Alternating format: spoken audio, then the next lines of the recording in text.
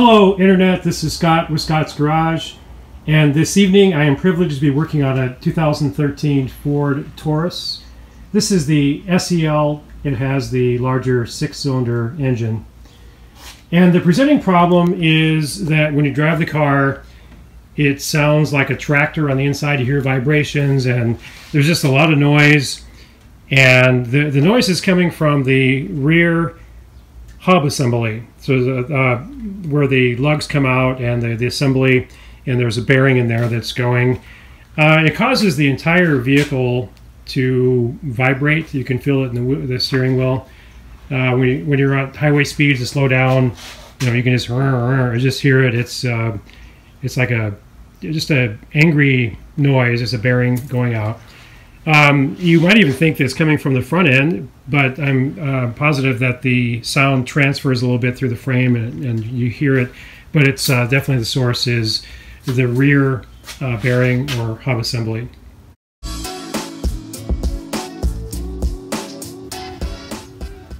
Okay, you can see I've removed the wheel, and the vehicle is safely jacked up, and also a substantial jack stand right there. I have both. So the next thing we need to do is remove the caliper, and there are two 15mm bolts. One of them is in view down here, and there's another one on this upper end.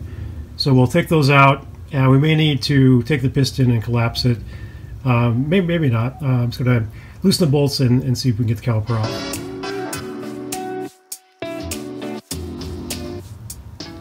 Okay, I was able to just remove the caliper with no problem, and you want to put it into a safe place. You don't want it dropping down and putting pressure on the brake lines or anything.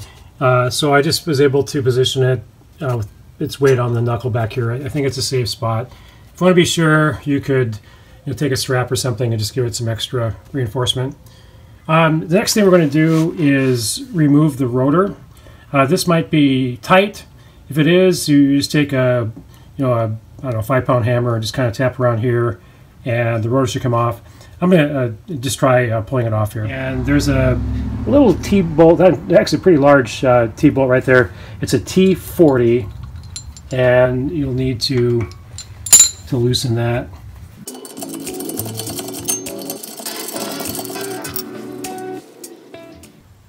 By the way, if you're like me, you could be prone to losing bolts.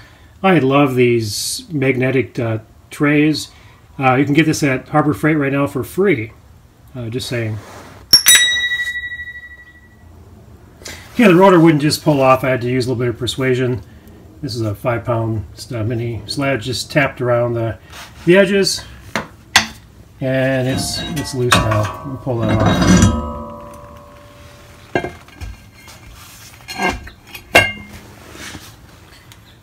Okay, here's the bad rear assembly. You can feel it right there. I mean, you can even hear it. Bearings are shot on that. It's really a safety issue. These bearings like that would be heating up, and could cause catastrophic failure. And there's just absolutely no doubt that the bearings are bad. Okay, the next thing we need to do is remove the 4 inner bolts that come in from the rear that hold the wheel assembly on. And here's the new one. So here's the front end with the lugs, but then on the back side you can see 1, 2, 3, 4. So we'll be pulling those bolts back from the back side. It is an 18mm.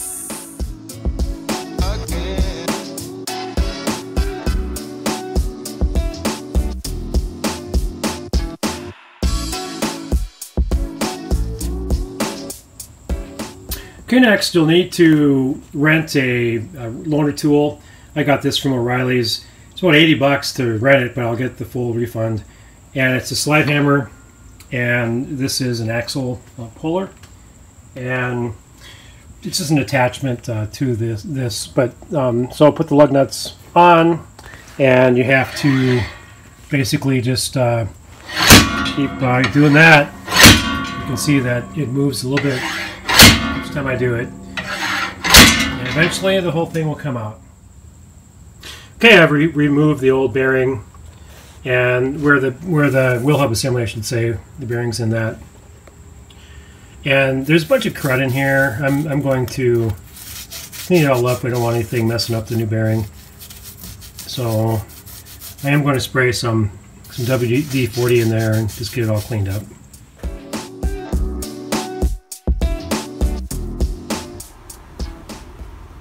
Okay, here is the new bearing hub assembly, I should say, out of the box.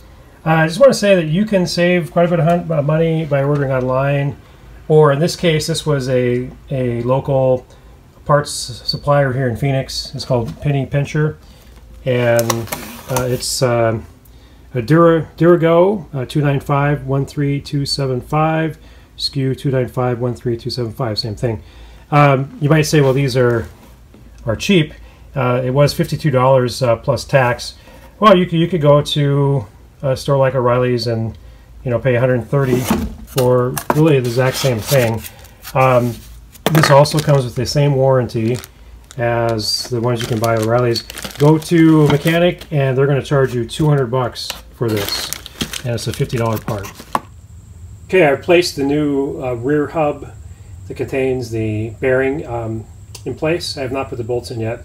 Notice, if you will, if you look in here, you'll see little splines, and the reason for that, there's no axle going through there because this is a front-wheel drive car, but it's the same assembly for the front and the rear.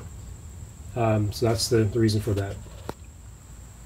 Okay, and putting new assembly on, it's a little bit easier to let there be a little bit of slack. You pull it kind of out a ways, and then you can let the bolts go through and line them up more easily to the threads here. And then once all four are in place, then you can push it in place like that and tighten them. I'm also going to look up the torque specs. It's important for these to be torqued in correctly. You'll need a torque wrench for that.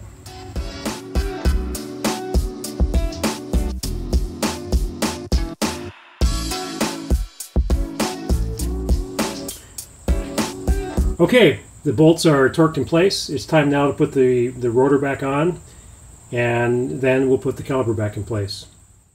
Okay, my camera died. I thought I was filming and I wasn't. You're going to have to just reverse order with the caliper and putting the wheel back together. Okay, I'm test driving, and the car is nice and smooth. Does not sound like a rattle like a tractor. And so the bearing was the main cause, of the road noise. You can see as I'm slowing down here, which is normal noise of slowing down. But anyway, this is Scott with Scott's Garage. If you like the video, please hit like. Also, please subscribe to my channel and hit the bell notification for the next video.